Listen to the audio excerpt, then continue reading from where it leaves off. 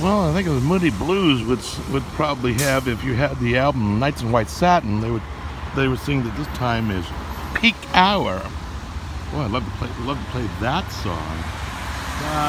Anyway.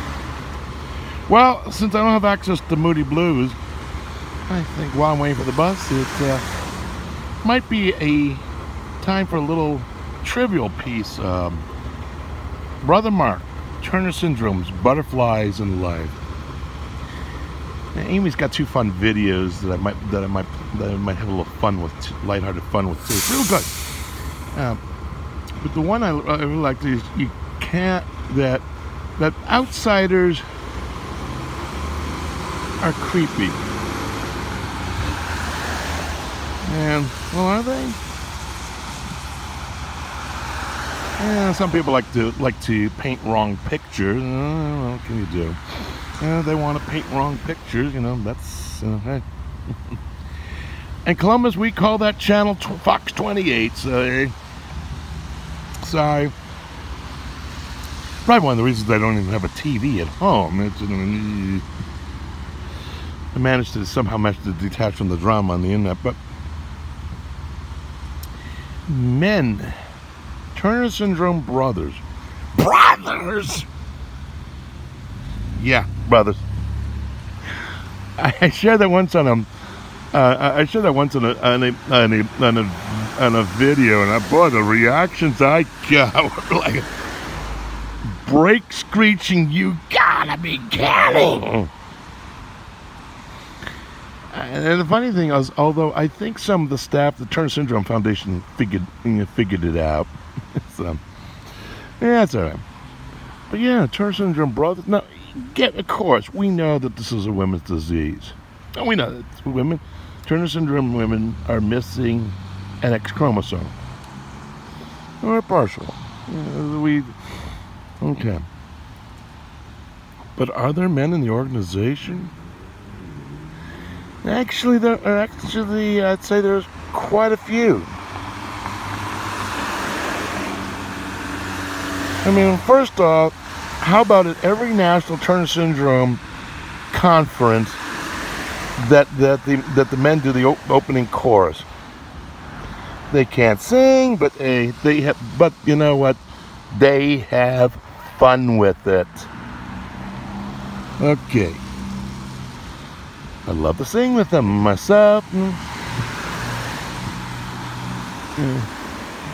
So that's one. How about dads? Dads, yeah, talking to a lot of dads. Dads feel they kind of get short shrift. I mean, the moms, oh, God bless them. That is practical sainthood. And I have talked to some wonderful moms who work tirelessly for their daughters and have also gained a lot of wisdom on life. Haven't seen in a while, but T.S. mom from Minnesota, I just admire for the world, and just her spunk and her wisdom and her mental health resources just as key. But I digress. But dads, yeah. And the funny thing is, I was actually up last summer at the TS Canada Walk in Brantford, Ontario, and talking about what our church was doing for the Turner Syndrome community and how it got interested. Yeah, I did get some weird looks, but I also said some of the things they were suggesting, and some of these were like, wow, you would drive all the way from Columbus, Ohio to be with us? Sure, it's a nice drive in the country. I've never been to Canada before. The currency was a little different, but other than that, I got over it. The border crossings, they were okay. But, it's just bouncing off ideas and talking to other sisters and sharing resources that they can find. But at the same time, I also talked to some of the dads. I said, one thing I'd like to see is resources for the dads.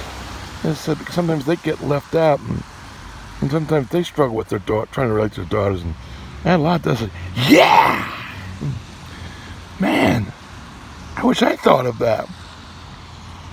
And we actually, with one sister in Texas, where we were actually playing with it, there were a couple of TS husbands who were looking at what we call butterflies Anon. If you have Alcoholics Anonymous, you also have Al-Anon for the spouses significance of Alcoholics Anonymous. So theoretically, if you had a Butterflies Anonymous meeting, the men or the significant others could be in the Butterflies Anon meeting. You know, it's an idea and it's a need. And sometimes that kind of gets short shrift. I think one of the best dads I know loved his daughter and was concerned, and it bugged him when the diagnoses weren't right, and it bothered him. And the other nice thing is he afforded me the opportunity to ask those stupid questions so that I wouldn't embarrass myself. He also made me, as I was